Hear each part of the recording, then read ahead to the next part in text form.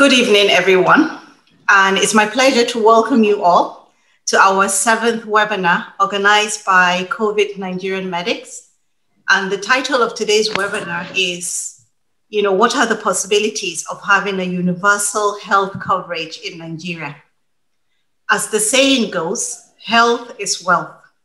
And having access to basic healthcare should be a top priority for every nation. And we can see this is highlighted in the ongoing COVID pandemic. So my name is Sadia Gumi, and I'm a doctor working for NHIS UK. I would like to introduce my co-moderator. He's a senior university in health systems and management, and he's also the course director for MSc, which is Masters in International Health Management and Leadership, School of Health and Related Research at University of Sheffield. I would like to welcome Dr. Mohammed Sadiq. Thank you very much, Sadia, for that introduction. I think I would like to start by, first of all, quickly running us through the program for today, if you can have that slide. I would be introducing the main speaker next, and then we'll have the talk from Professor Mohammed Nasir Sambo, who is our key speaker. Then we'll have contribution from Dr. Olatunji about sort of specific things about Oyo State. And then we'll have contribution from a number of other chief executives of health agencies in their states, from Kano, from Katsina. Okay, so then we can have from Shamsu, also from Katsina, Halima from Kano, Dr. Dada from Bauchi, and Dr. Ogunsola from Ogun State. After input from state, we're going to hear from Uzo Okoma Ofolue, who is going to give us the kind of, from the perspective of someone with sort of health economics background, what are the opportunities? What are the opportunities that are there post-COVID so that we can accelerate achieving universal health coverage? And Dr. Magashi would then give us the sort of civil society perspective, their role in accelerating achieving universal health coverage. We then have a quick summary because we know internet connectivity can be a challenge. We'll try and summarize some of the key points that have been covered, and then we'll have question and answers. We want to have an opportunity to get input from our audience. So while you're not speaking, mute your microphones, please, so that we can all benefit from the knowledge that will be shared here and also contribute to the conversation with the sole aim of finding practical, tangible steps that will help us move forward. So without wasting so much of your time, I'll now introduce our main speaker, who I believe is known by most of us here. Professor Mohammed Nasir Sambo is the Executive Secretary of the National Health Insurance Scheme. He is a professor of health policy and management with interest in healthcare financing. He is a graduate of the prestigious University of Jos Medical School. He's a fellow of the West African College of Physicians. He's got a number of other postgraduate qualifications, both within and outside Nigeria. He is widely published with more than 70 articles in reputable journals. He held several academic and professional roles in government and international organizations. So we are really fortunate to have you here. I think I can spend half the time that we have today without finishing reading his citation. So I'll leave it here and welcome Professor Sambo to give us his talk. Thank you, Prof. Okay. Thank you very much, Mohammed. Ladies and gentlemen, good evening. Let me establish a protocol and stand on it. The topic given to me is universal health coverage in Nigeria. What are the possibilities? I have tried to adopt, next slide, I have tried to adopt the following outlines to, next slide, Sadia. Okay, I will adopt the following outline to give a brief introduction, trace universal health coverage, as well as how progress of UHS coverage, what are the achievements so far, and moving ahead, what are the possibilities and call to action. As a matter of introduction, next slide, please. Okay, excellent. As an introduction, 1 in 10 Nigerians, that is about more than 82.9 million, are living in poverty. This is according to the National Bureau for Statistics. And this situation is worsened by triple burden of traditional infection, non-communicable disease, emerging and re-emerging diseases. With more than 562, with maternal mortality rate of 562 per 100,000, infant mortality rate of 67 per 1,000. Nigeria has one of the worst maternal and child health indices in the world. We can only very few Nigerians have any form of health insurance, and the world is a global village, and Nigeria is no exception. No one is safe until everyone is safe. What we can only be safe when health system can ensure that everyone can access healthcare they require when they require it and when they need it. Next slide, please. So, in talking about universal health coverage, we are talking about ensuring that all people have access to needed key promotive, preventive, curative, and rehabilitative services of good quality and affordable cost without the risk of financial hardship linked to paying for care services. We are all aware of the importance of healthcare financing. The whole essence of healthcare financing is to be able to mobilize resources that can guarantee protection from financial hazard that is imposed as a result of poverty.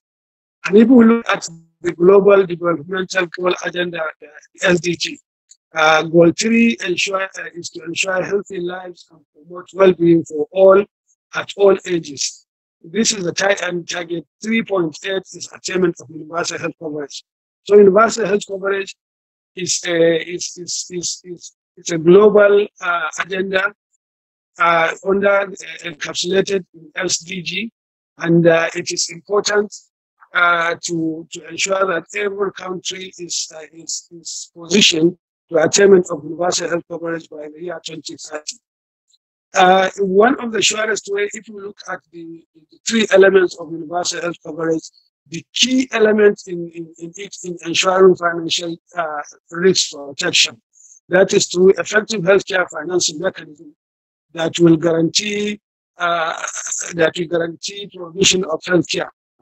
So if we are discussing universal health coverage, we are interested in knowing some key factors in tracking progress. Next slide, Sadia. Key factors in tracking the progress of financing healthcare in any country. This include 1, the total health expenditure, which will be at least 4 to 5% of GDP. The out-of-pocket expenditure not exceeding 30 to 40% of a total health expenditure.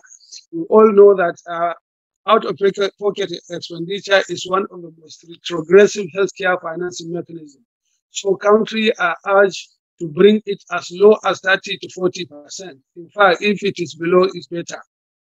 Then we're also looking at the proportion of population covered by prepayment and risk pooling system. This is where the national health insurance scheme is very, very pertinent, because health insurance is an arrangement that guarantees pooling of resources as well as pooling of risk. So if you have a kind of prepayment mechanism that covers about greater than 90% of population, you are moving in the right direction. Then 80% of the poorest that is 40% of the population, have effective coverage with quality healthcare services. This is one of the key issues in attainment of universal health coverage, the proportion of people that have access to quality healthcare services. And the last but not the least, among the key trackers is ability to have vulnerable segment of the population covered, because the vulnerables will not have access to financial to finances, and therefore there must be an arrangement to cover them 100%. So in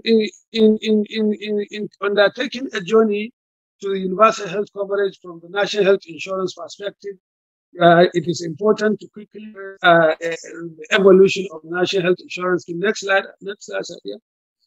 The national health insurance scheme, established in 1999, now is called CAP 42 of Parliamentary Acts. The law provides for non-mandatory participation in the health. We are talking about the National Health Insurance Scheme and Nigerian journeys towards attainment of universal health coverage. As I said, it is important to recognize the fact that the National Health Insurance Scheme was established in 1999 by Decree 35, and it has gone through a series of evolutionary development. But suffice it to say that in the last few months, the Nigerian vision of the National Health Insurance Scheme has been changed. Now it is leading to a leading agency committed to achieving financial access to quality healthcare for all Nigerians, and the mission is to mobilize and pool financial resources for strategic purchasing of affordable and quality healthcare for all Nigerians. The NHIS has core values, which include commitment, responsiveness, efficiency, accountability, and transparency and equity. What are the key objectives of the program under the National Health Insurance Scheme? The key objective is to ensure that every Nigerian has access to good healthcare services. Number two, to protect families from financial hardship of big medical bills. Number three, to ensure high standards of healthcare services delivery to all Nigerians. What are the various programs under the National Health Insurance Scheme? Next slide, please. Next slide. The various programs under the National Health Insurance Scheme include the formal sector social insurance, the organized private sector. Under the formal sector, you have what we call newly introduced program that is called Group Individual and Family Social Insurance Program, and we have Basic Healthcare Provision Funds, which is being driven by the state. It is important to recognize the fact that health insurance in Nigeria is a decentralized system, whereby there is a national health insurance scheme at the federal level, and there are state health insurance agencies at subnational level. This state health insurance scheme, they are expected to cover the formal sector of the state social health insurance, state employees, the local government employees, as well as to drive the federal government initiative, which is the Basic Health Care Provision Fund. Let me quickly say that for the past 21 years, NHIS has gone into, next slide, please. So Nigeria has to intervene by setting up a very high-powered independent panel of inquiry, which investigated the activities of the National Health Insurance Scheme, because it is enmeshed in a very serious crisis. So as a result of that, the Governing Council was dissolved. The former Executive Secretary was substituted by my humble self. And when I came as the Chief Executive Officer, I introduced the rebranded agenda of the National Health Insurance Scheme, which is anchored on three points. Number one, restoring a value system that will transform NHIS into credible, result-oriented organization. Number two, engendering transparency and accountability in the entire operations of the scheme. Number three, accelerating the drive towards attainment of achieving universal health for access to quality healthcare for all Nigerians. We went further to deepen the implementation of the three-point agenda by deconstructing the agenda in elements. Under number one, we through the engagement of organizational experts, we came up with the 10 value system that are very pertinent in reshaping or branding the value system of the organization. And these are well captured in this. We pursue this through a retreat with our top management, expanded management, where where information was collected from all members of the scheme. Next slide, please. Information was collected from all members of the scheme, and we came up with with this 10 value system, which include aspects of good working environment, unity of purpose and direction, synergy and collaboration, teamwork and spirit, as well as the last one, equity and fairness. When we were able to package this, we now introduce them into the National Health Insurance Scheme. And this is one of the reasons why we have a very transparency and accountability. Which against number 3, openness in the operations of the National Health Insurance Scheme, adequate information to stakeholders.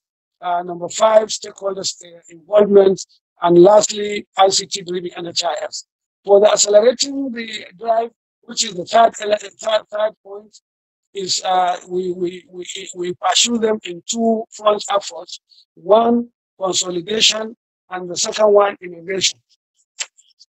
So all these elements, we push them into a national insurance scheme, which are due to ensuring that every element is implemented.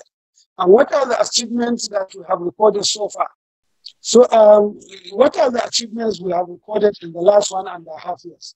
Number 1, restoration of internal peace and harmony in the National Health Insurance Scheme.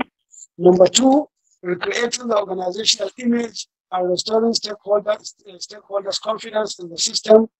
Number 3, addressing critical human resource, administrative, financial management bottlenecks as well as technical and operational challenges. Example, NHIS drug supply system branding. Let me talk about this NHIS drug supply system. Under the National Health Insurance Scheme, we are all aware of the incessant complaint by the enrollees who always blame health insurance for not giving them quality drugs, because whenever a drug that is generic is prescribed, people regard generic drug as a fake drug. So we brought all the manufacturers, drug manufacturers in Nigeria into a meeting with a view to convincing them to come up with a strategy of manufacturing drug of good quality with NHIS inscription. This strategy was the same strategy was employed during PTF. We all remember during PTF, you have so many drugs and commodities with PTF inscription, and anywhere you go, you see the availability of those drugs at a very affordable rate. So through this collaboration with drug manufacturers, we have agreed that under the National Health Insurance Scheme, we are going to get these manufacturers to be producing drugs that are cheaper, with a generic cheaper, but with NHIS inscription, so that anywhere you go as an enrollee under the National Health Insurance Scheme, such drugs are prescribed to you, you know that they are not fake drugs. And we are working with so many agencies in that, including NAFDAC, including NIMA, including all Ministry of Industry. In fact, we have reached a final stage where we will very soon call on, advertise, finalize the document, advertise for the companies that are willing to participate, so that we can give them the go ahead. It is our belief that if this is introduced, it will stem the rising cost of drugs as a result of inflation, and it will restore enrollees' confidence with the system. Then number 2 and number 4, clearance of backlog of accreditation of health maintenance organization and healthcare providers. 2 years before I came to the National Health Insurance Scheme, there was an attempt to re-accredit HMOs, And for a very long time, it has not taken place. But during this short period of our stewardship, we have been able to accredit the old HMOs, also been able to enroll new HMOs. And it is important to say that throughout since the inception of the National Health Insurance Scheme, no HMO has been disaccredited or because of poor performance. But I'm happy to report that very recently we have cancelled the accreditation of 10 HMOs, and we have redistributed their lives because they are not performing, because they failed to meet the criteria that has been set for the accreditation. It is a very tough exercise, but we stood our ground, and we have been able to redistribute all the lives of this HMO, and the business is ongoing. Recovery of funds owed by healthcare providers, by health maintenance organizations. When I came to the National Health Insurance Scheme, there were a lot of complaints by healthcare providers. The HMOs they were owing them huge sum of money. Then I employ a decentralized system, and through that effort, we have been able to recover over 2.3 billion naira from the HMOs to healthcare facilities. This 2.3 billion naira was all the healthcare facility have almost forgotten about it. But through our effort, we have been able to restore that, to recover that. And this singular act that we have employed has really put HMOs into their toes as we are moving forward. Then the ongoing NHIS project. It is important to say that under the National Health Insurance Scheme, in the 21st century, no successful health insurance can be implemented without automation. And for more than a decade, several attempts have been made to ensure that NHIS come into place, but it is always it has always hit the break cord.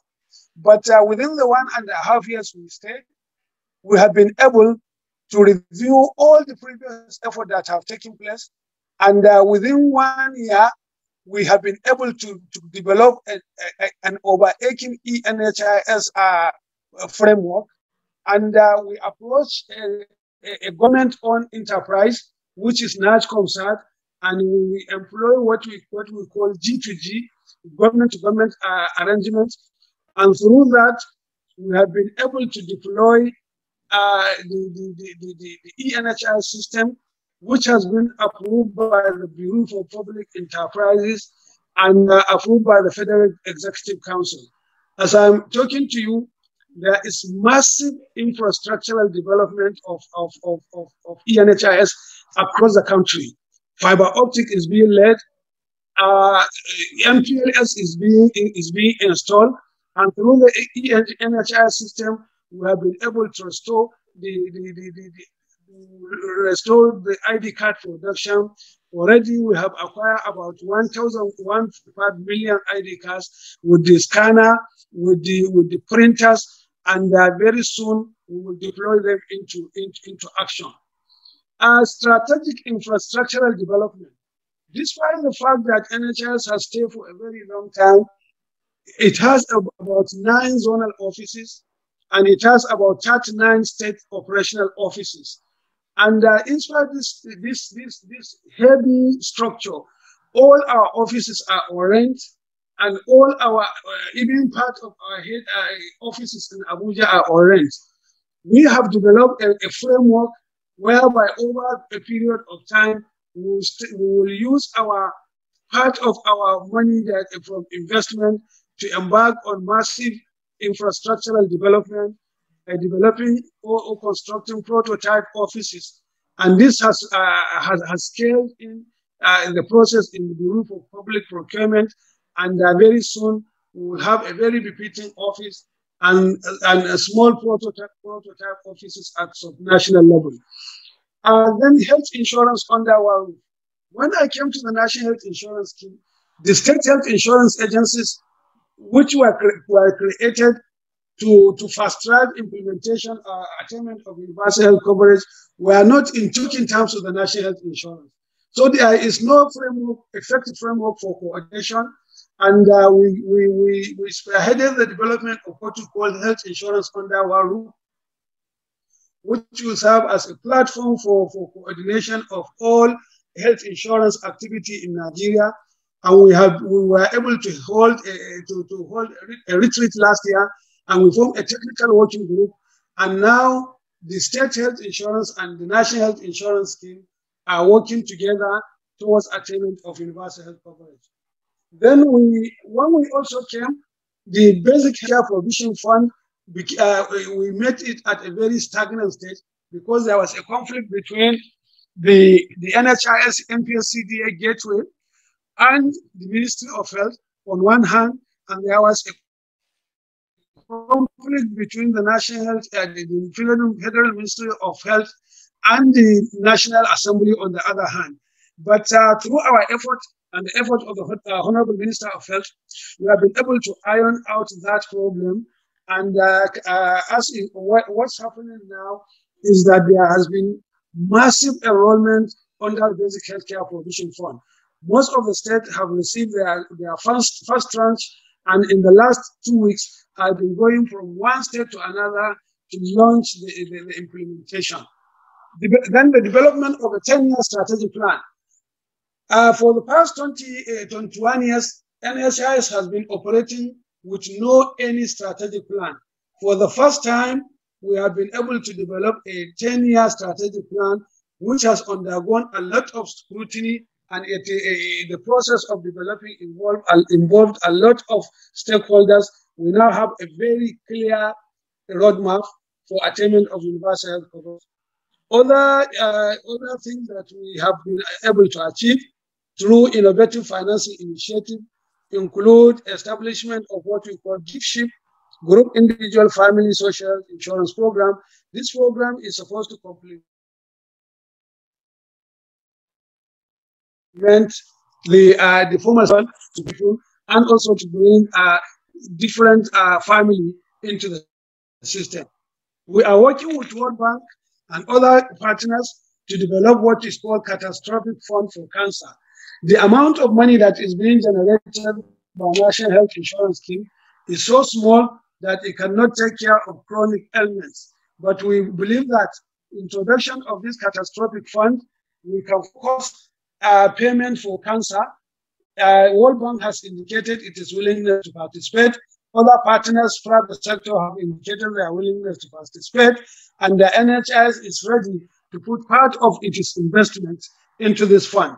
With this fund, we can address to some very good degree address the issue of some chronic diseases like cancer. We are talking with the National Health Insurance Scheme. We have concluded all arrangements to get enrollment of the NYSC into the National Health Insurance Scheme. We are waiting for the budget so that we can roll out this system. Then these are some of the initiatives that we are putting in place. Another thing that is worthy of mention, which is supposed to be mentioned at the high level, high up, when I talk addressing critical human resource and administrative bottlenecks. I met National Health Insurance Scheme with about over 1,300 staff, only 47 are healthcare professionals. And I met the overaching offices. In all states, you have a health insurance office. Some states, you have only 7 staff. Some 8, majority less than 10. And we are talking about universal health coverage. 40% of the total workforce of NHIS is within the quarters within the federal capital. And if you look at the people in the federal capital, majority of them have one form of healthcare delivery services or the other. Majority of them are government workers who are certainly included in the formal sector. So what we are trying to do is to develop, we have developed a framework of decentralization. We have been able to post about 147 staff from the headquarters to the state. Even though this is not easy, because of the in-depth vested interest that are working assiduously to ensure that that did not succeed. But we have stood our ground. We have conducted a lot of things to stabilize NHIS and to move NHIS forward toward attainment of universal health coverage. Through all this effort that we have done, we are very optimistic that by the time the state health insurance agencies come into full-blown activities, by the time we are able to consolidate all the problems that bedevil the NHIS, and we address the problems, and by the time we embark on the innovative healthcare financing strategy, we are very positive that we will succeed at the end of the day. So moving forward, what are the critical success factors that will enable us attain universal health coverage? We need a lot of political support at all levels, at the federal government level, at state level and local government level. We need a quick passage of mandatory health insurance bill. It is important to inform you that in the last 1.5 years, we have pushed in collaboration with the National Assembly to amend the decree, to amend the law establishing the National Health Insurance Scheme so that it can be made mandatory. And I'm happy to report here that the two chambers of the National Assembly have passed the law. It is now awaiting transmission to Mr. President for assent. This time around, I think that we are going to succeed to get the President to assent it, because if you look at the health next level agenda of Mr. President, attainment of mandatory health insurance is #1 in the health agenda. So what we are doing with respect to this amendment of the law, we are just working for the President to ensure that his first level of his first point in the healthcare is fully realized. In moving forward, we also need a strategic health stakeholders engagement and partnership. We are even looking at collaboration with the University of Sheffield. Discussion has started so that we can leverage on the overarching leadership program that they are mounting. I think the state health insurance agencies, as well as our state offices, will benefit quite a lot. We are working with Bill and Melinda Gates from BMG and R4D to support us in that process. We also need effective private sector participation going forward. We also need to step in working with evidence so that whatever we do, we have valid. Then finally, we need also to consolidate sustainable finance that we are working on. Also, we have to look at other things that are the strategies that will ensure that we have more money for health, we have more money for health, and we have more health for money, and consolidating the innovative financing that will facilitate and facilitating consensus. But I want to stop here.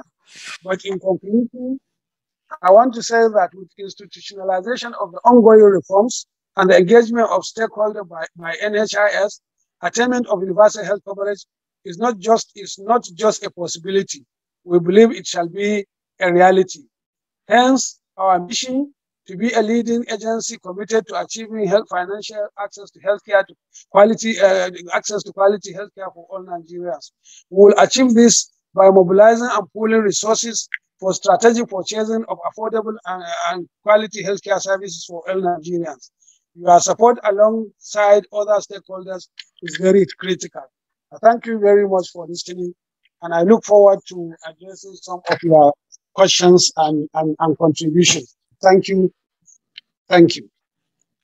Thanks a lot, Prof. We'll give you some time to take a break, and we'll come to the question and answers towards the later part of the event. So we've allowed the conversation to exceed the time limit because you would agree with me that we need to have this sort of foundation set for the rest of the conversation. We'll go on our program because we want to hear. So we've heard what is happening at the national level. While we reflect on that, I would like to call on some of the people from state to give us some insight about some of the development that will contribute to this conversation. Go to Dr. Halima Mijinyo, also from Kano. Hello, good evening, everyone. Hello, good evening. So, I'm Dr. Halima from Kano, and I would like to start by saying that we all know that healthcare delivery in Nigeria is characterized by poor indices and predominantly financed by out-of-pocket. And Nigeria is ranked highest in the African countries. And we all know that universal health coverage is a critical component of sustainable development, and there is need for sustainable healthcare financing to achieve universal health coverage. The process of creating the Kano State Contributing Healthcare Management Agency emanated from the proposal of the NHIS to give state governments the power to create organizations to manage states' healthcare programs to facilitate achieving universal health coverage in the states, with the supervision of the NHIS taking cognizance of the socio-cultural and religious factors of the state. So the state agency was established under Law 3 of 2009 with a vision of achieving universal health coverage for all the residents of the state, irrespective of various levels of healthcare. And the sole responsibility of the agency is managing the state contributory healthcare scheme, which is a system of advanced financing of health expenditure through contributions, donations, or taxes paid into a pool to pay for all or part of services specified by the benefit package. And the agency has a governing board, and we started with a very lean structure of 5 departments, and the staff were deployed from the civil service.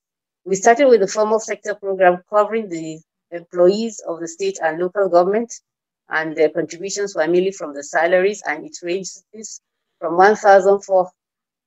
Okay, so the contributions of the civil servants are mainly from their salaries. We also have political office holders that contribute 4,000, 3,000. That is the maximum. And then we move on to the informal sector covering the vulnerable group health program, which covers the vulnerable group in the state. We received some funding from the state, and we covered all the institution homes, that is the children homes, the remand home, the IDP camps, the 13 rehabilitation centers are all funded by the state, and they are all under the scheme. And then also there is the basic healthcare provision program, fund, sorry. And so all these, so far we have covered over 400,000 civil servants and their dependents. That is more than 80% of the population of the civil servants and their dependents in the state. And they are all accessing care in the facilities. At the point of the provider of their choice, and if they have any issues that they require to see a specialist, they call the agency, and we give them authorization code, and they go to the secondary facilities that have the accreditation for that specific service. And they all the programs under the state have we have one benefit package and one pool. And the benefit package comprises of services that take cognizance of the prevailing local illnesses and that is a local mobility and mortality profile. The forms of payment to the facilities mainly capitation and fee for service. Out of the total funds that accrues, we paid 74.2% to the as capitation and 14.6% is fee for service. We do not use health maintenance organizations. The agency pays directly to the health facilities. And so far we have about 562 facilities, out of which 40 are secondary facilities, 75 are private facilities, 447 primary facilities engaged in the scheme, and they provide services to the enrollees that are in their specific facilities. And the majority of the enrollees that are in the scheme are children of 1 to 10 years. Some of the successes that we have recorded, in Kano State, we have a very high level of political support. We had a takeoff grant by the state government, and it was used in setting up the ICT infrastructure based on the PPP arrangement, and it's considered one of the best and robust systems in the health insurance in Nigeria. And also, we have established a contact center. Initially, it was manual, but it's now automated. We have 10 dedicated lines, function lines that operate 24 hours. They deal with inquiries and complaints. And we also have 4 lines that give out authorization code. As I said, we don't use HMOs. And we also have a claim processing unit. Most of us are, as I said, we are deployed from the civil service, and most of us are from the hospitals. So we learned to process claims on the job. We learned it while we were in the agency. So we process claims and we pay to the facilities. We have developed monitoring and evaluation tools for the facilities, and we go run inspection. We have a unit that goes routinely to the facilities to inspect, and we also go as effective implementation of the scheme. We have developed a referral system, a communication strategy, and a framework for the vulnerable, targeting pregnant women and children under 5. And we received funds to register 20,000 pregnant women and children under 5 across the 44 LGAs of the state. And we have commenced, and also we have low enrollment in the informal sector. There are a few institutions that have refused to join mandatory, but the way forward is we are having some dialogue with them, and then there's a review of the law and the operational guidelines, because as I said, the contributions are fixed, and then we also observe some lacunas in the law, and then there's a plan to develop a 5-year strategic plan for the scheme, and then also as we go around the facilities, we keep on increasing the awareness of the health workers on attitude to enrollees, and we intend to introduce a performance-based financing. This is highly supported by His Excellency, who wants the best performing. Good evening, ladies and gentlemen. My name is Dr. Mansour Dada. I'm the Executive Secretary of Bauchi State Health Contributory Management Agency. The Bauchi State Health Contributory Management Agency, called BASHMA. Hello? Go ahead. We're hearing you. Yeah, go ahead. Yeah. Implements the Bauchi State Health Contributory Scheme. It was established in 2017 in November, and we started. I came in as the Executive Secretary in 2018, and then we started operating in 2019. So right now, we have 3 major concepts which we are working, which are the basis for the establishment of the scheme. We have the legal framework, the institutional framework, and the operational framework. On the legal framework, we have finished with that. That has to do with the law that establishes the agency. And then after that, we went to the issue of administration as the institutional framework. We have the building, the staff, and all the documents that are needed for the development of the agency. And we are now into the operations. Right now, we have 3 types of programs that we are implementing in the agency. We have the formal sector, the informal sector, and the vulnerable program. Right now, we have reached an advanced stage in all the 3 programs. If we look at the Bauchi State Health Contributory Scheme, is just like the other state social health insurance scheme in the 36 states plus 1. and is one of the building blocks for achieving universal health coverage. If we look at the issue of the primary health care under one roof, that is what has actually helped the states in getting the state primary health care development agency. And now we have the state health contributory management agency, the state social health insurance scheme. We are hoping that the primary health care development agency and the primary health care centers will provide the services at the primary health care level, while the state social health insurance scheme will serve as will provide the financial means of getting the services. And we are hoping if we address this issue at the primary health care level, we'll have a very good. We are hoping with the primary health care services and the social health insurance services, we can be able to achieve something meaningful before the year 2030. Thank you. Thank you very much for that. I will then call on the final person to give us a bit of perspective from said Dr. Elijah Ogunsola. Are you on the call? Can you unmute yourself and speak? Hello, good evening, everyone. Good evening. I'm greatly elated to be in this group. Let me appreciate the ED of NHIS. Our own perspective in Ogun State has not been different from what has been said by other speakers.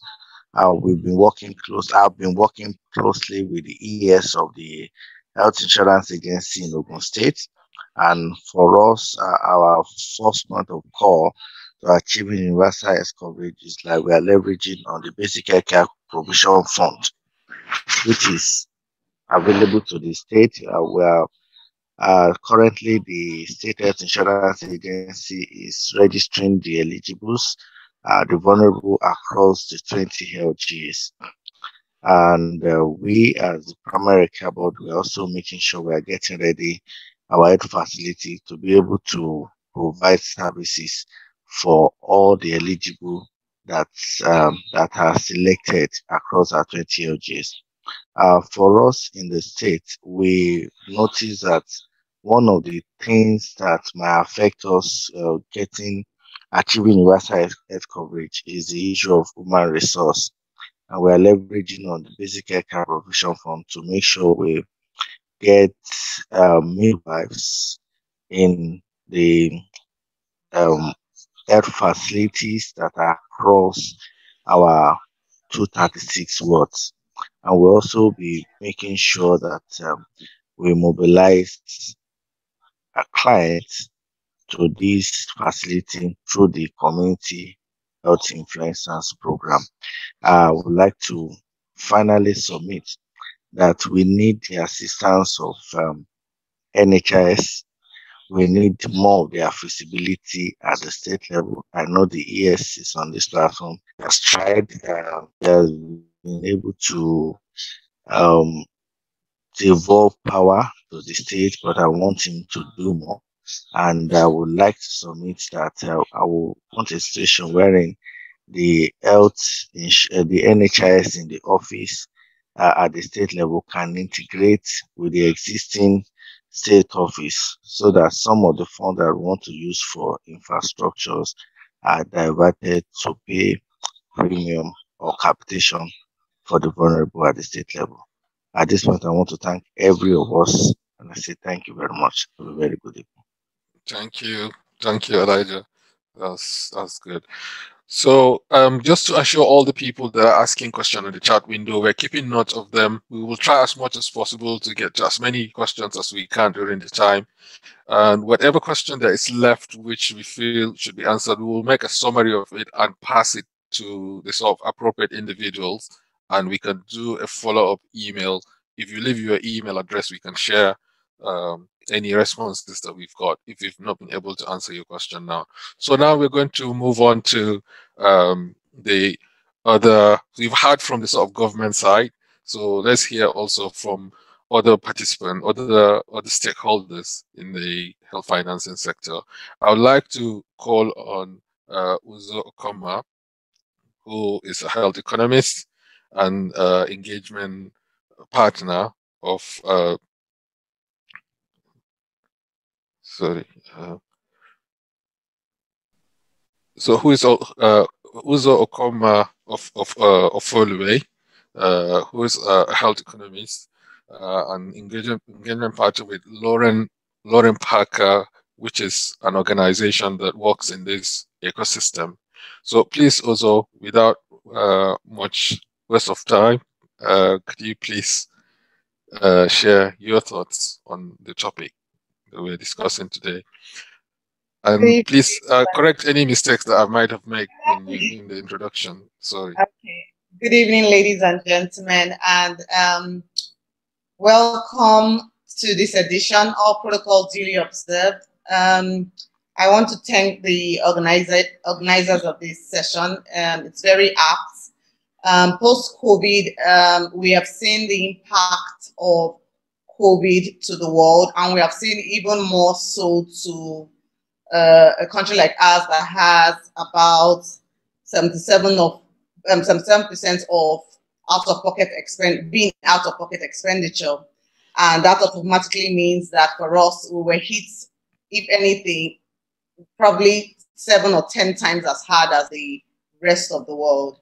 And so when Dr. Mohammed contacted us and said, Uzo, we know you have been doing a lot of work. You did a lot of work during the COVID era and continuously do work with the public sector and the private sector. And what are your thoughts about universal health coverage? And I said to him that it's time. We just don't have any choice anymore. So at this point, we have started thinking of springboards. And this is what I have. So very first, just so that you know what our organization is, we're a professional services company in consulting and advisory around strategy formulation, business process management, optimization. And we have been working across different sectors, and that is the bane of most of the things we're going to talk about. But healthcare is our strength. That's our focus sector, one of our focus sectors, and particularly working with government. So currently we're the consultants to Edo State government, and we facilitated the passing of the law in Edo State in 2019. We set up the commission and employed the first 70 staff of the commission, trained them. So we were focused on people, process, technology. We've just rounded up our technology bit, and working with the technology partners, we have started the registration and the connection, which is most important, connecting the people to the providers using technology and smart resources. But without further ado, I will go in and show some quick numbers. I know we don't have that much time. It's evening and probably late for quite a few people. One of the numbers we want to show you is this. In Nigeria today, based on NIMSI's data, as at May 2020, we have about 42 million Nigerians registered. Because of the push the government has had, we hear that once NIMSI releases new numbers, we expect to hit around 70 million Nigerians. So we have 70 million Nigerians registered on NIMSI. We have about 124 million bank accounts, 79 million active accounts, 45 million inactive accounts. But very important is to see the growth of about 11% increase in bank accounts in the year 2019 alone. Okay. For telecommunications, we have about 204 million active subscribers. So these are people who have recharged their lines in the last 1 year. So this is what the telco data is telling us. So this tells us that very quickly, the strategies that we have deployed in the last 20 years or so have not worked. And usually in developing any service, once you identify that the strategy hasn't worked, you immediately change strategy. One of the things we have done is that we've not been nimble enough to change strategy. In changing strategy, one of the things that we called out when we started in Edo State was Edo State must immediately think about the current structure it has outside of healthcare. So if you look at all of us who have participated today in this session, we've all been from healthcare. And healthcare, as we saw last year, and we continue to see through this pandemic, is an industry that affects every other industry. But when healthcare people are discussing, the very first thing we fail to do is introduce people who are non-healthcare to speak to us. So as we sit in meetings over the years, one of the things I always call out is that healthcare can never be isolated. If the financial sector is growing and the healthcare industry is not growing, then there's something we're doing wrong. If you find that people from other industries are struggling to understand health insurance, and we have had a law passed since 1999, people that would benefit the most from this law do not even understand what we're saying. So if you're going to sell a product to anybody in the world, and you cannot explain to them what the product is, and they don't appreciate what the product is, there is no design, there is no technology, there is no law that you would pass that would get us there. So the very first thing is for us to go back to the drawing board and think of these numbers. So we said NIN has 42 million people there. The National Health Insurance Scheme and NIMC are federal agencies. They have laws that establish their, and that was set for their establishment. If that is the case, why do we have today a situation, and this is now calling out what is happening in Edo State. So because of the BHCPF, we have had to now retune ourselves to get us to register as much people into the vulnerable population and then get them on BHCPF. I was just trying to get the numbers of NIMC registration in Edo State. The last time I checked 2 years ago, it was 600,000 people. The work we have done in the last 3 months, we have registered only 4,800 people. Whereas we have a database in the state of 600,000 people ready to receive care. So immediately, our inability to look into the resources outside of healthcare and look at all these other databases that are available. I don't know of any database that is more effective than the bank database and NIMC's database. So NIMC's database, the law of our land says that every Nigerian needs to be registered. Every Nigerian needs to be known. The BHCPF law says every Nigerian should have access to primary health care. Can we say that anybody that is going to have access to primary health care must be a Nigerian? If you must be a Nigerian, then you must be on NIMC database. So those simple ways of us going back to the drawing board, sitting and collaborating with organizations to say, what do we need to do to ensure that what these resources have already been expended, we can take advantage of them. So very quickly, many states can go and have access to the NIMC database integrated to their systems and have it as a prerequisite to have BHCPF. We know that BHCPF in principle is free. However, it gives us an opportunity to upsell, which I will talk about later. So that's 42 million people thereabout waiting to come into the health insurance scheme. Sitting registered, we know them, we know their location, we know the closest facility to them because we have mapped where they registered. And so immediately we can turn them on. Let's move on to financial services. So I've just talked about our base database. Financial services, we have now 80 million account holders. These people require healthcare services. Is there any way the NHIS can collaborate with the CBN to give incentives to bank and financial institutions to help to aggregate these people and ensure that the collections of their contribution can be possible? So we know that there are laws that were set up by CBN guidelines for health insurance, all sorts of insurance, and including health. In that guideline, it is very clear that those guidelines don't take into consideration healthcare. It also does not take into consideration the fact that health is actually wealth. So if the financial services companies are trying to build wealth in the country and they have not taken into consideration health, how is it going to happen? So very quickly, we can do quite a lot of things with the CBN. I know that a lot of banks are trying to innovate, but the guidelines do not stifle them.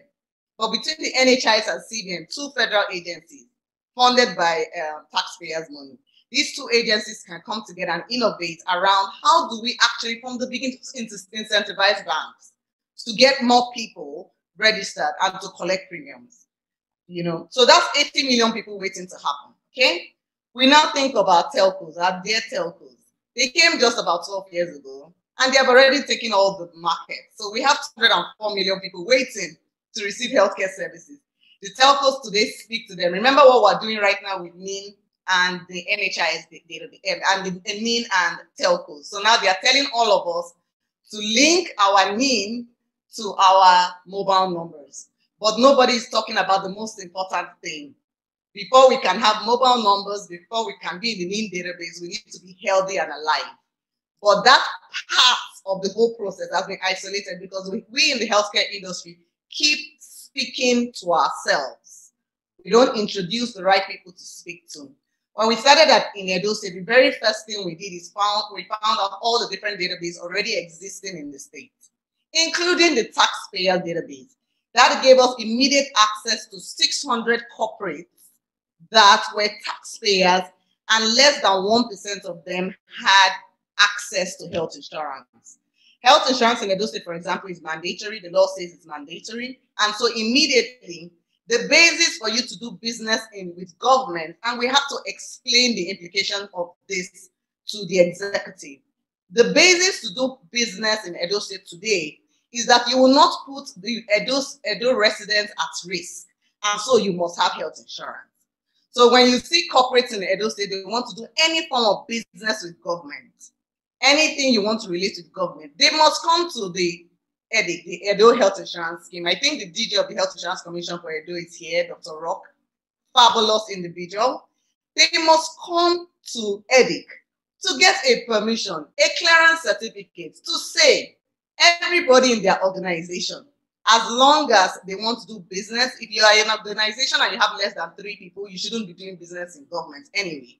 So you must have that clearance from EDIC before you can be registered in the states to do business.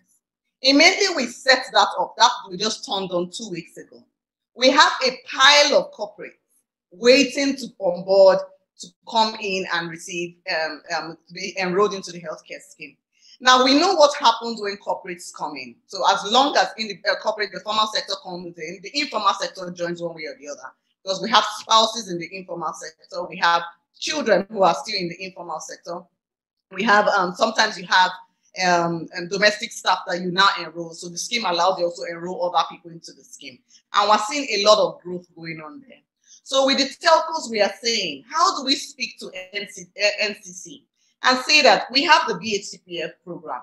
The BHCPF says every Nigerian is eligible to primary healthcare services gotten from 1% of consolidated revenue. As a result, anybody who has telecommunication services must be connected. But we know that there will be a problem. The fund in the BHCPF cannot cover all 204 of us or 210 of us.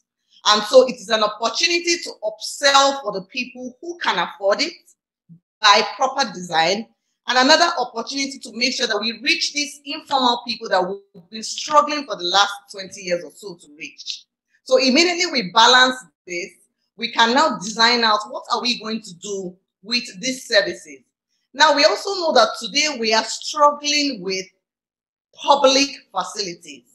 The investment in public facilities in the last 3 decades has been very, very poor. There are some incentives that we can provide to big corporates to harness our public facilities. It would come through if we can design out and show them how the BHCPF makes those public facilities sustainable. It also means we need to keep standards in the public facilities such that if someone pays and they go into Uwelu PHC, in Uwelu PHC, they would see what they need to see as they would see in Lily Hospital or Lily Clinic. Those are the things we need to put together. We cannot have a different standard for public and then another one for private facilities. In Edo State, that was one of the things we designed. Very quickly, many public facilities could not sign on, and the government now had to really activate to get public facilities to meet the minimum standards.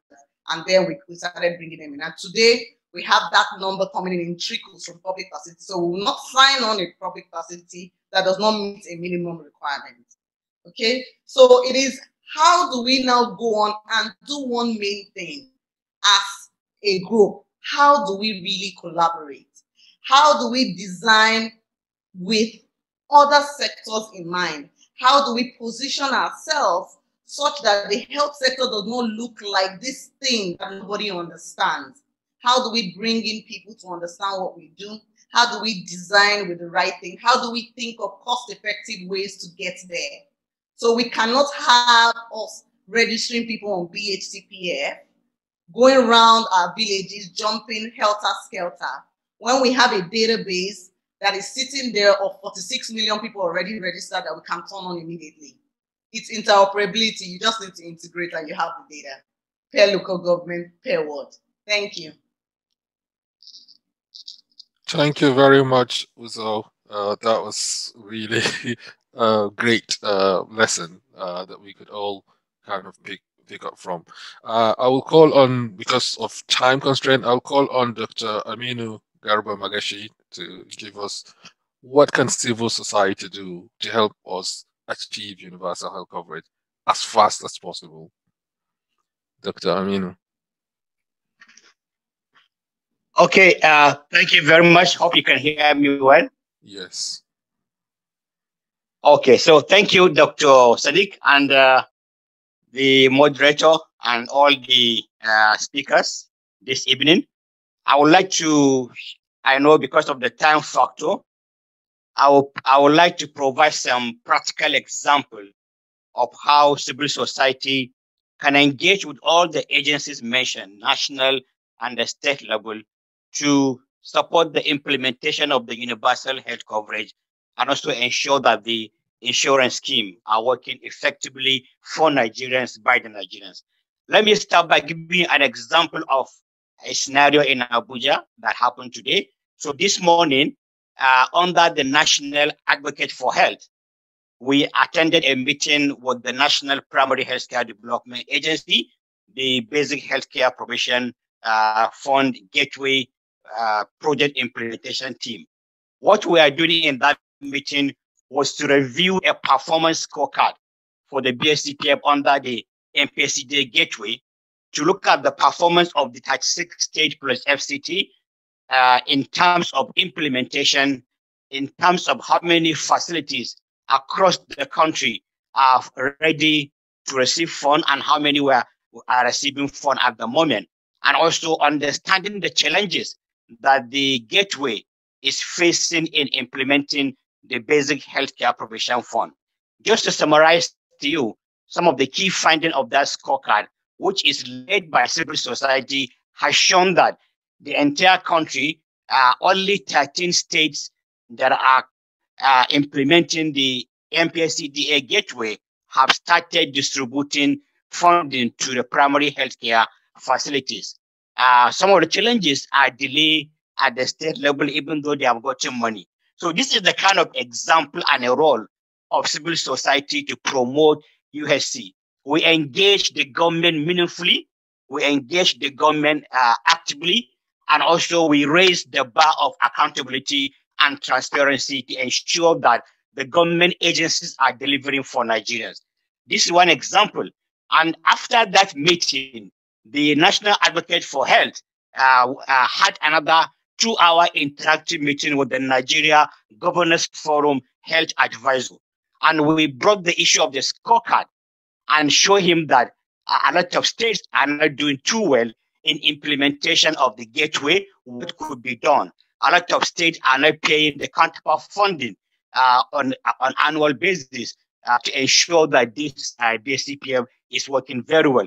This is the example, the practical way of CSO engaging with the governors, with the commissioners, with the CEOs across the state and national level to ensure that these services delivery for Nigerians. So this is another example. Then in the afternoon, we rendered our on-stage tour to National Health Insurance Scheme, where we met with the International Collaboration Division, also in trying to understand how the CSOs can support the NHIS. Remember, Professor Sambo mentioned that 3 cardinal features of the NHIS is accountability, transparency, credibility, and quality of care. For all these items to be implemented, the civil society, they have to be at the table to hold the government to account, to deliver, to raise the issue of accountability, to provide quality data, and also ensure that there is transparency in delivery of services.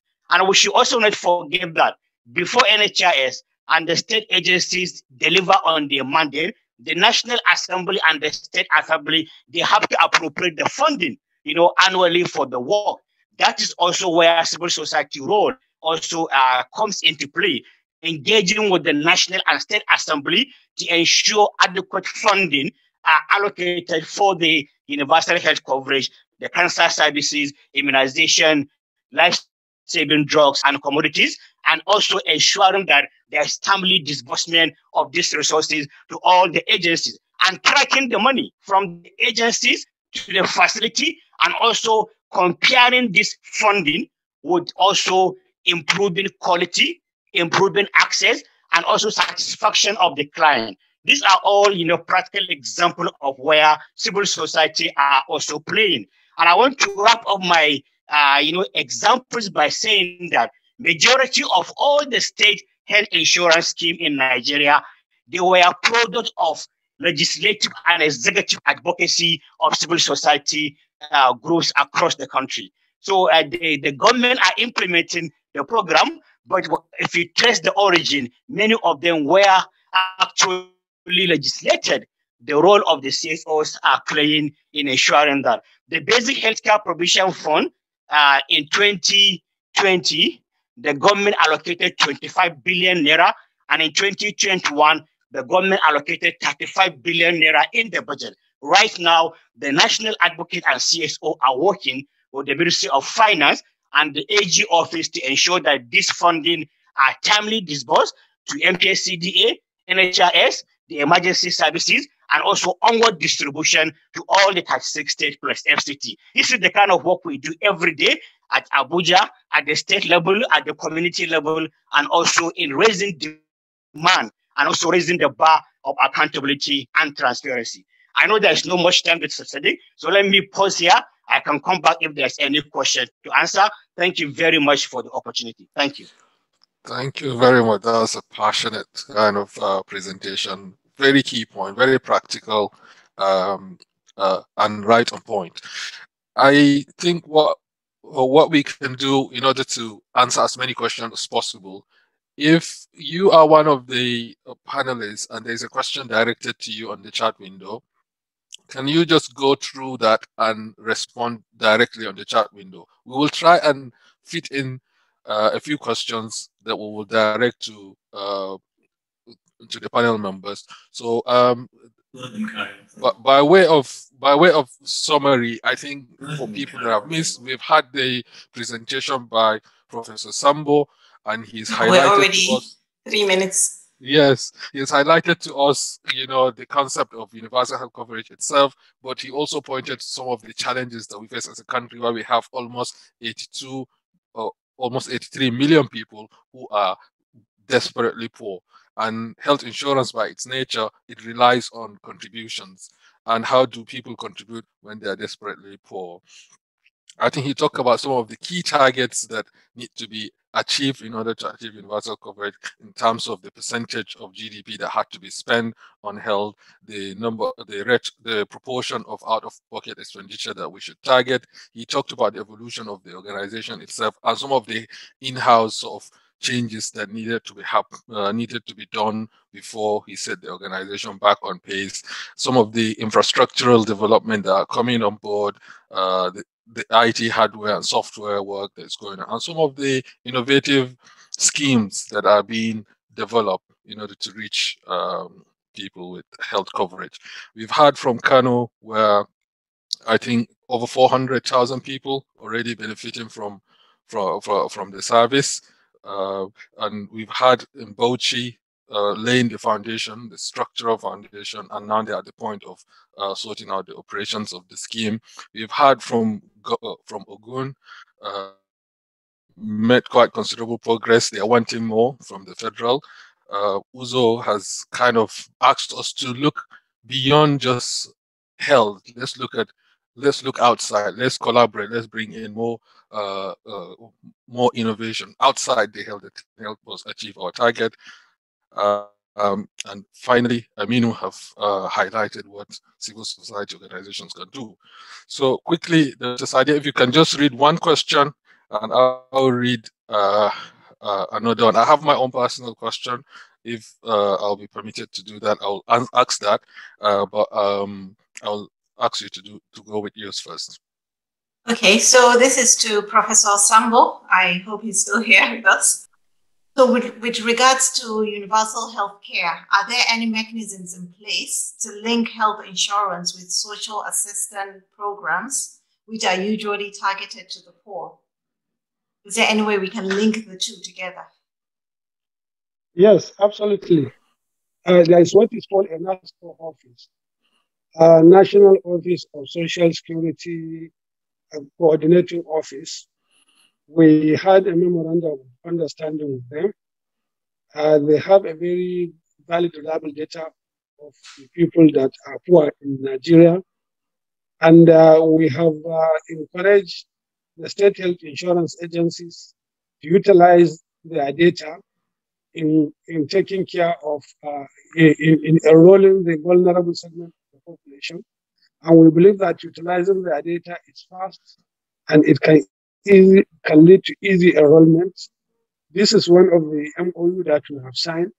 And we had several engagements with the UNESCO office to look at other aspects of innovative financing so that more funds can be attracted to support the area of healthcare delivery services for attainment of universal health coverage. This is the entry point we have with them so far. Okay. Thank you very much. I will sneak in this one question and then we will round up. I think COVID has taught us a lesson across the world. If I can cite the example of Tanzania, who unfortunately have lost their president to COVID, who before his death has denied COVID in his country and therefore did not sign up to some of the programs that are aimed at controlling COVID in the country. If you come close home, we have states, for example, that are denying the existence of COVID and will probably not sign up to interventions beneficial to people in their states. And I don't think NHIS as a program can escape also from that kind of political challenges. Not every state in the country would be doing enough in terms of universal health coverage. We have heard from a number of states. Some are doing very well, some are doing a lot more. But if you happen to be in a state where, for no fault of yours, the government just simply didn't prioritize universal health coverage or expanding prepaid health scheme, can the NHIS provide a window for people living in those states that are vulnerable, who could have been beneficiaries of the Basic Healthcare Provision Fund, to directly access the benefits if their state, for example, refuse or are unable to provide the platform? I say universal health, attainment of universal health coverage is not a controversial issue. It's a very straightforward issue. And it is a campaign promise for every politician that I will provide healthcare for citizens. No politician will ever step out to look for a vote for among people. He will not promise provision of healthcare. And this universal healthcare is a platform upon which the governors are supposed to actualize the basic political mandates. And one good thing with universal health coverage and the basic healthcare provision fund in Nigeria is that the money that government is giving The money, the National Health Act has provided that states should establish their health insurance agencies for them to be able to access the basic healthcare provision fund. No sensible governor will see 500 million coming to his state through the NHIS gateway, and probably another 400 million coming to his state through the NPSCD gateway, and take this thing with levity. During these few weeks, I had privilege to meet with governors. For example, when we were to go for lunch with the governor of Calabar, of Cross River State, I joined him in his car, and between the office of the health insurance agency and the stadium where the lunch will take place, I had a very good discussion with him on one-to-one. And he confessed to me that this small journey we undertook, it has given him a lot of insight about the need for him to take this issue very seriously. And the couple of governors I met, and I passed the issue of this money coming to from the federation account as a gift for the state. And the state, when I met the governor of Enugu State, I told him, sir, just listen to what we are talking. The federal government is saying that they are giving you have 10 children. The federal government is giving you money to cover 4 of your children. And the federal government is saying they will cover 3 of your children. And for the money that I will be giving you to cover these 3 children, you bring a counterpart fund to cover 1 of the child. So 4 children of yours are taken care of with the healthcare delivery system. I said, this is a simple analogy that you need to understand this funding that is coming from the basic healthcare provision. We are giving you money, and we are saying that bring a counterpart, which is 25% of the money we put in, for you to have your people having access to healthcare. There and then, the governor of Enugu State called the attention of the State Health Insurance Agency that please submit whatever there is pending for consideration. I think the universal health coverage is a carrot for all. It's a mandate for all. It's not like a one monovalent activity that is controversial. You are saying that a woman who is pregnant should have access to delivery. You are saying that a woman who might likely have a cesarean section will have access to surgery. You are saying that those children that have no access to healthcare can have access to drugs, to vaccines, and so on and so forth. So, Muhammad, the universal health coverage is a food for everybody, and I'm sure no politician will ever do that. The simple analogy is, if you cannot do universal health coverage, that federation money that is coming to your state will not be possible for you to get. Simple and short. So our costal is very clear, and that's why we are very, very optimistic that universal coverage will be attained in Nigeria. Most of the good thing is that because of the partnership we have, most of the states that are launching their health insurance program now, basic healthcare program. Go ahead, Prof. Program. I'm looking for the Executive Secretary and the team from the NHIS to launch.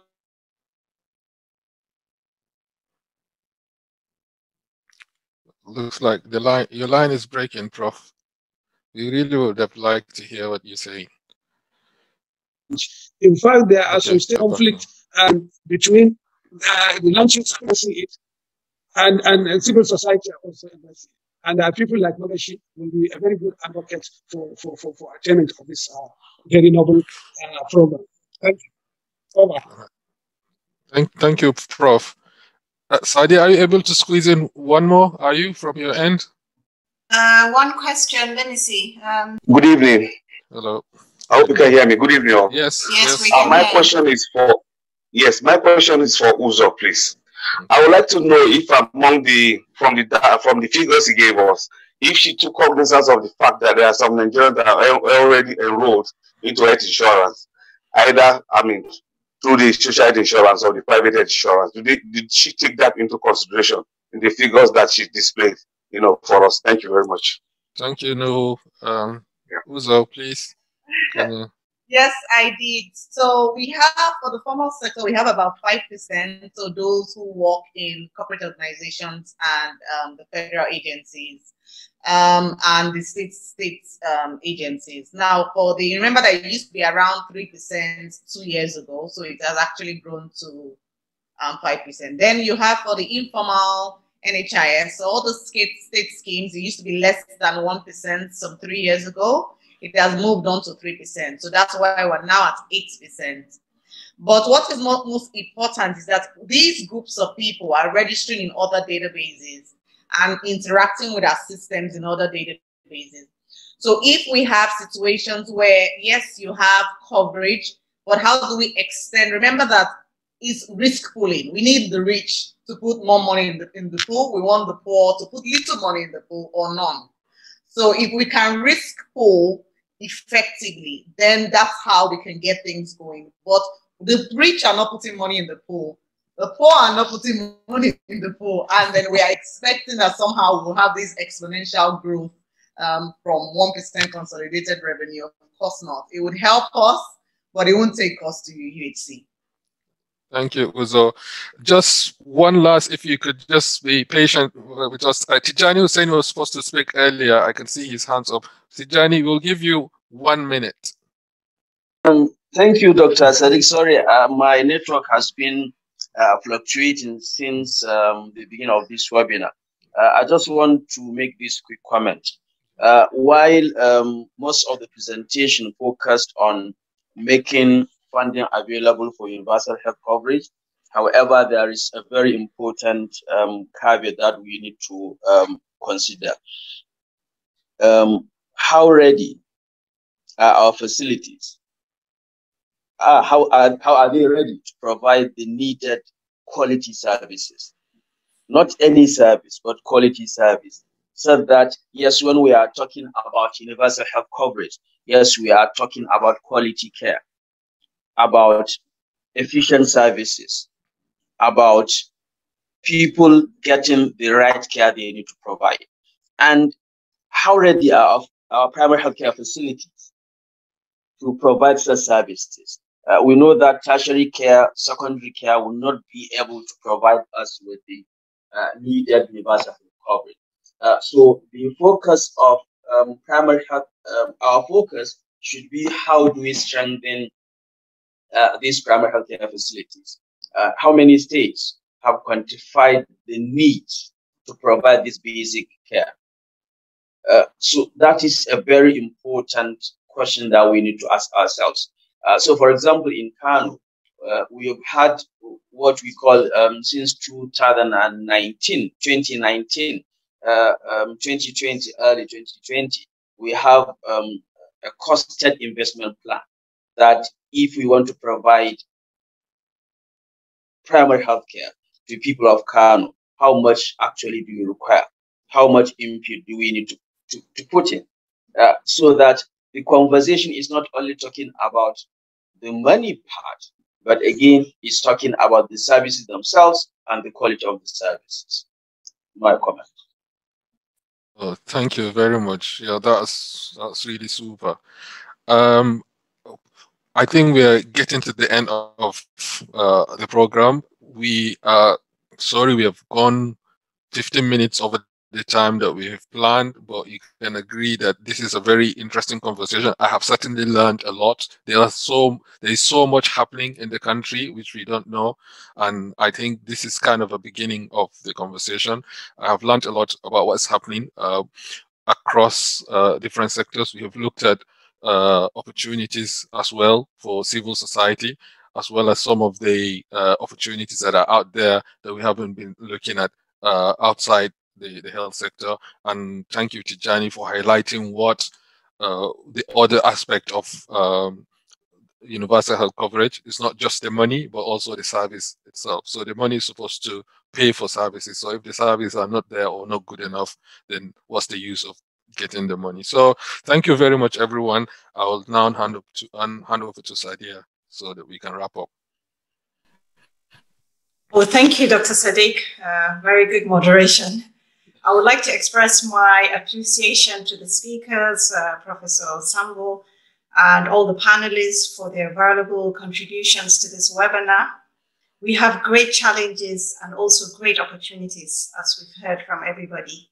And with everyone's help and commitment going forward, we can achieve universal health for Nigerians. No one is safe until everybody is safe. So, yeah, I'm just hoping that you can join us in our next webinar, which is going to be in May. And all the recordings, you can look on our YouTube channel. You know, there are also previous webinars there. Thank you very much. Thank you. Bye-bye, everyone.